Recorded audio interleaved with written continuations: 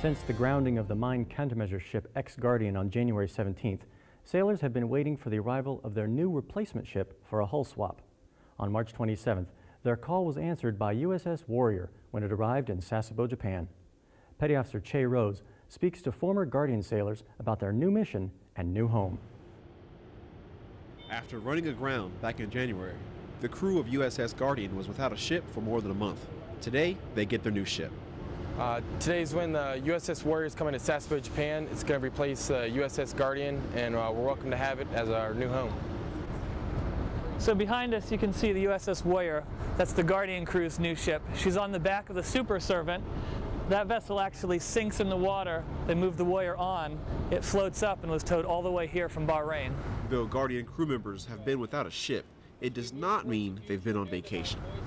In the time that we've had between moving from ship to ship, we've been doing a lot of studying, getting ready for advancement, getting ready for the new ship with our EOS programs and engineering programs. And even though they've been staying busy, the crew can't wait to have their new home. We're excited. We've been waiting on the USS Warrior to arrive in Sasebo, Japan.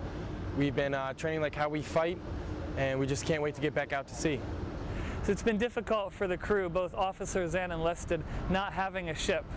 Sometimes there's a sense of confusion. Who are we? What are we doing here? We don't really know. But now with Warrior arriving, we have a clear purpose. And now with that purpose in mind, the crew can get busy getting their new ship ready for sea. Petty Officer Che Rose, Fleet Activity, Sasebo, Japan. From the Defense Media Activity, I'm Petty Officer James Stillipek.